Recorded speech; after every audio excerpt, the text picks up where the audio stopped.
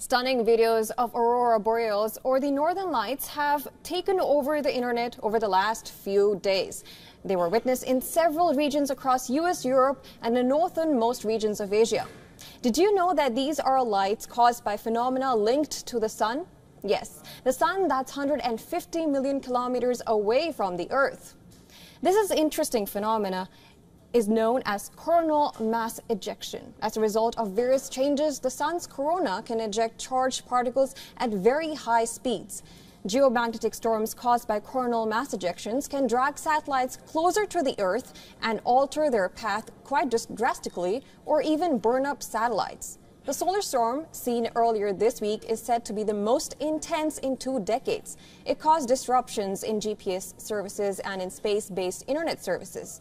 Some satellites in low orbits Earth have been dragged closer to the Earth. Simply put, the solar storm causes the satellites to lose altitude. Satellites of the Indian Space Agency were also impacted by this solar storm. While their operational capabilities were not affected, the satellites were dragged down by a few hundred meters. According to ISRO, the EOS-07 satellite was dragged down by 600 meters, whereas the Cartosat 2F was dragged down by 180 meters. Overall, several small lightweight satellites placed near to the Earth have lost altitude as a result of the solar storm and lost altitude.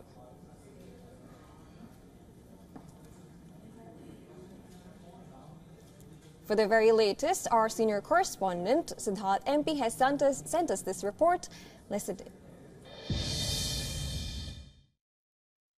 Coronal mass ejections from the sun can have a lot of impact on Earth.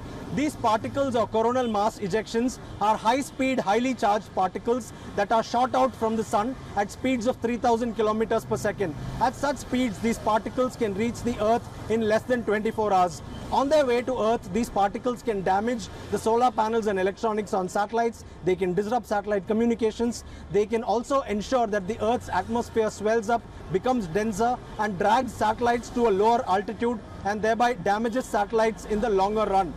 We have to remember that once these particles reach Earth's atmosphere and get diverted to Earth's poles, they cause the northern lights and southern lights.